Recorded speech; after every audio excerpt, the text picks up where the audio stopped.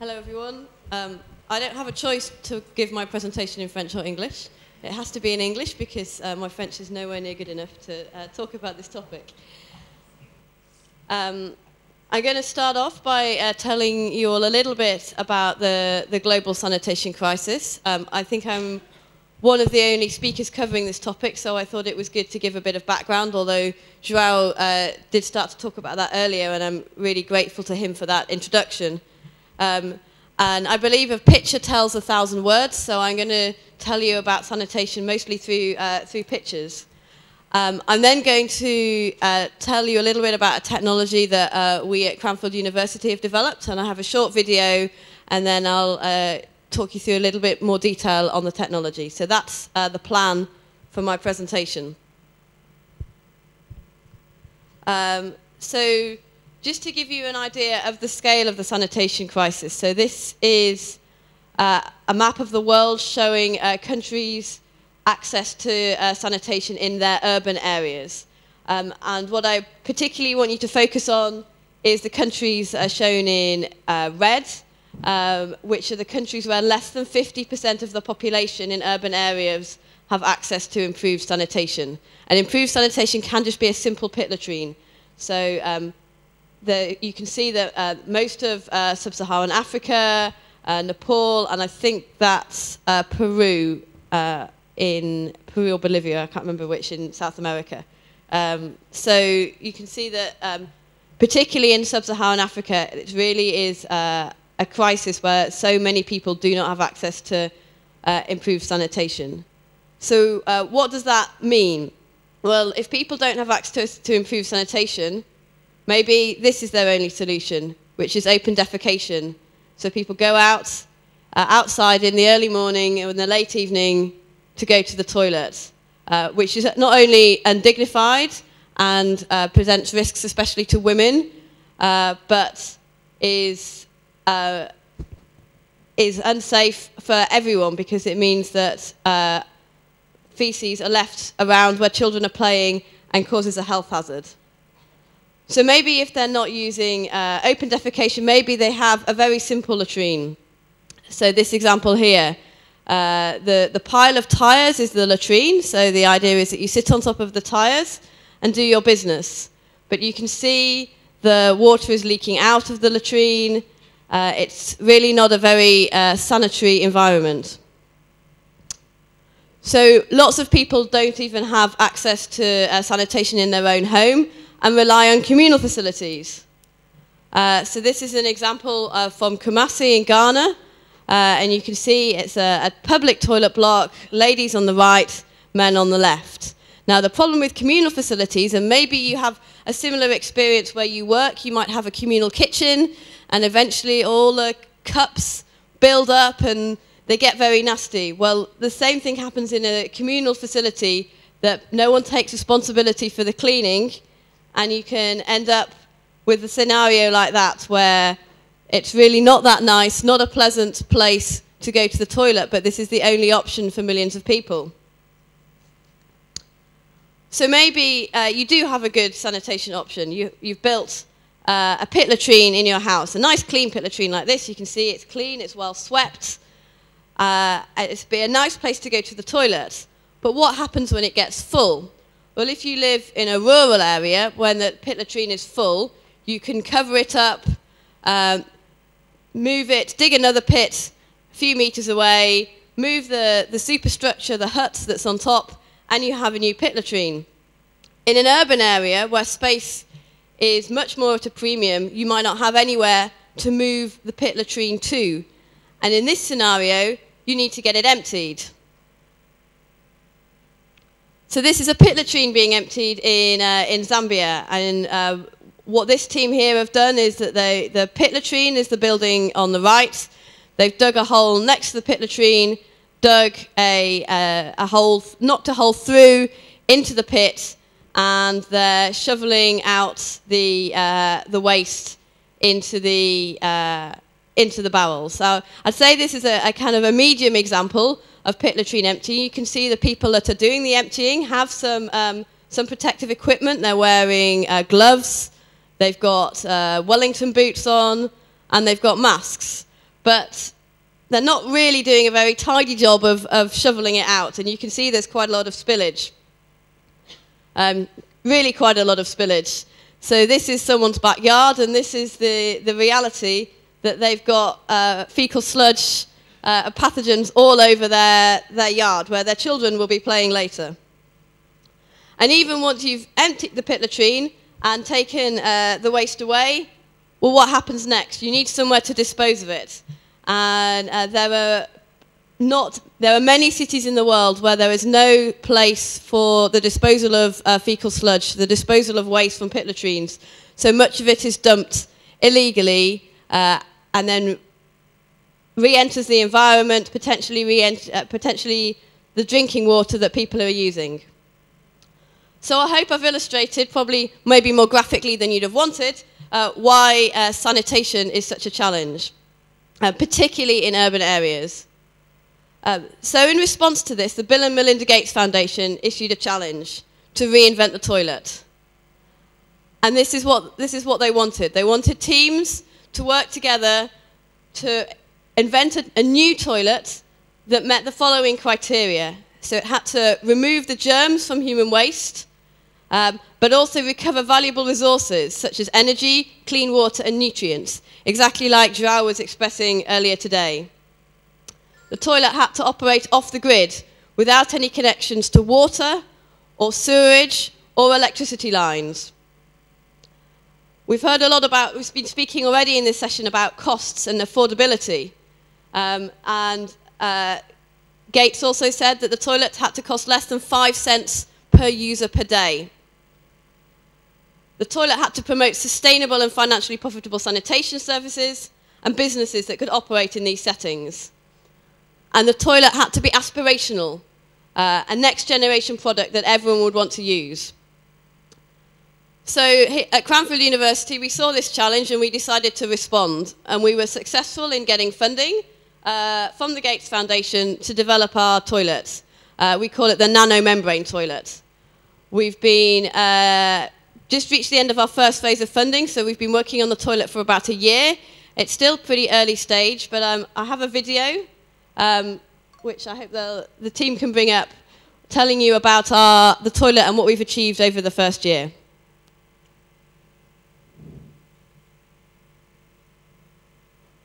Can we have some sound as well? I want our own toilet in the house, I told my mama. Don't be silly, she said. We don't have running water or a sewer. How are we going to have our own indoor toilet? Then one day, a nice man visited in a truck. It was full to the top with shiny new toilets. Being the toilet man is a job that brings happiness to my customers and one that makes me a living. I have a contract to sell and service the toilets.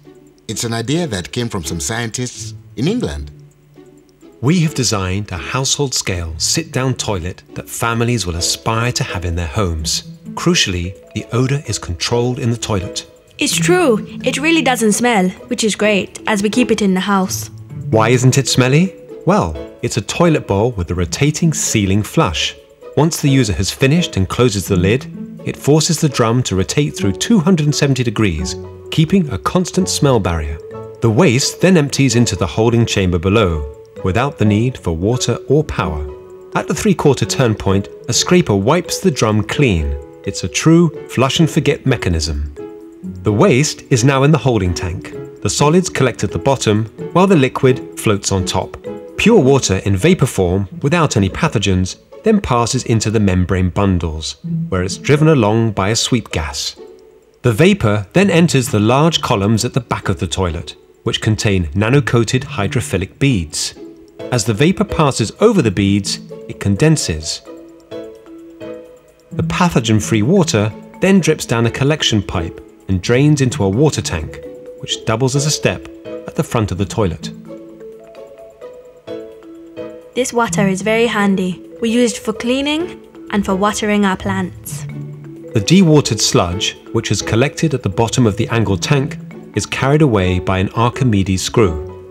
The screw lifts the solid waste to the top of a misting chamber, a tunnel that drops at 90 degrees. As the waste falls and lands, it is coated by a paraffin wax that stops the pathogens and odours from escaping while letting the solid waste dry out. Every week, the man comes to empty our toilet. I remove the waste bag and take it with others to the thermal processing plant. They pay me regularly for this service, and I deliver batteries if needed to power the toilet. There is a reliable off-grid power source for the toilet also, human power. If the battery is low, my brother charges it by riding the bicycle, or I use a special hand crank. Easy. Under my contract, I service each toilet every 6 months. I replace the spray, take the membranes away for regeneration, and put in new sets. I can also produce a fertilizer to sell by recovering the nitrogen-based nutrients collected on the toilet bead module, which I remove during the service. This extra income means I charge my customers under 5 US cents per user per day. Which are pennies well spent, as this one toilet has changed the lives and improved the health of my whole family. The difference one toilet can make.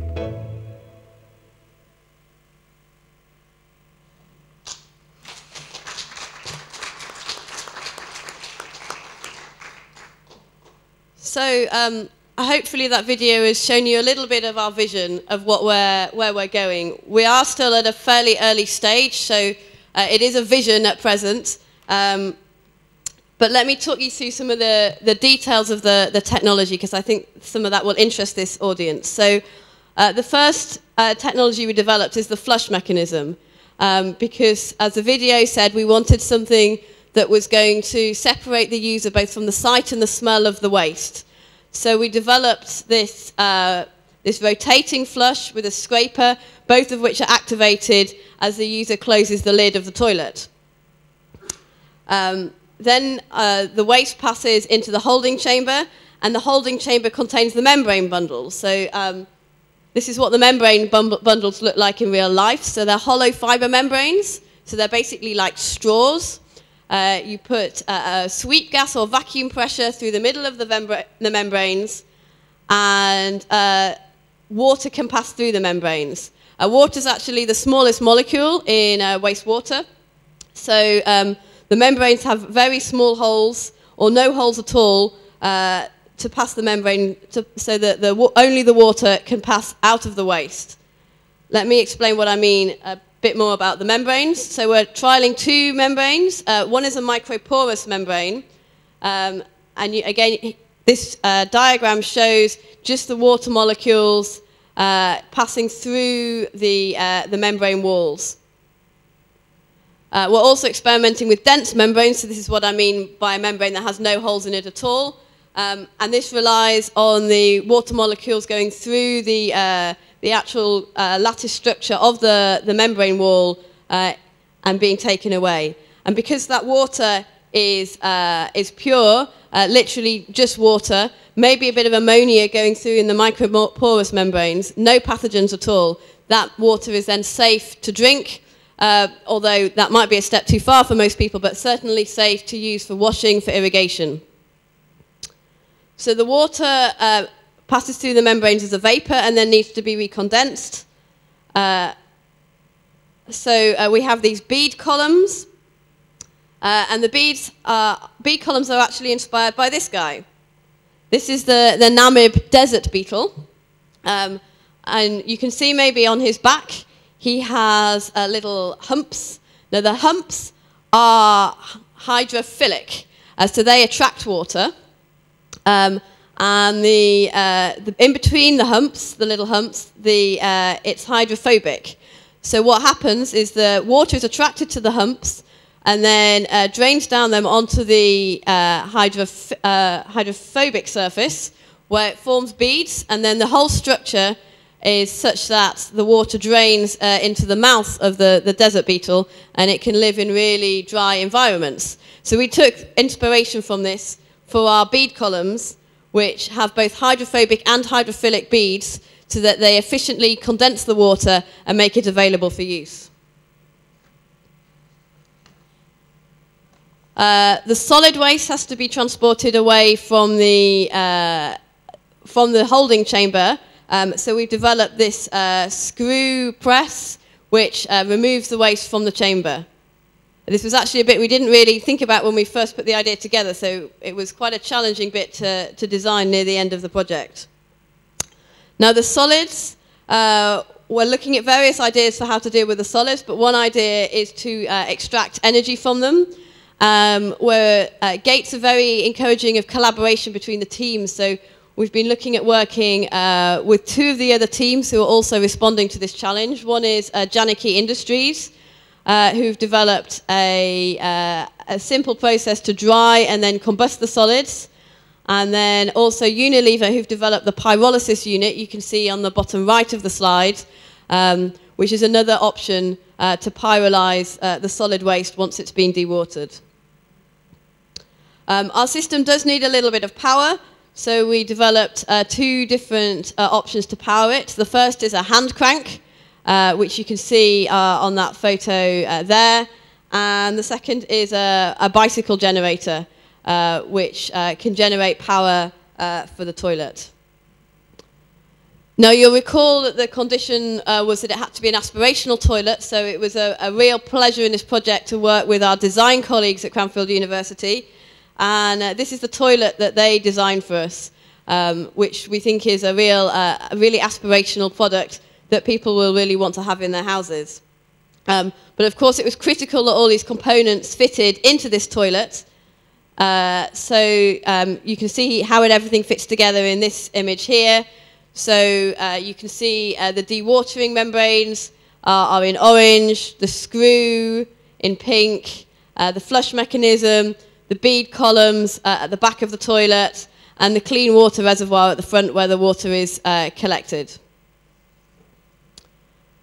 So that is everything I have to tell you about the toilet, and I'll be happy to answer questions later. If you want to visit our website, we've got some more details, some things to download, a regular blog about the progress of the toilet, and of course you're welcome to contact me as well.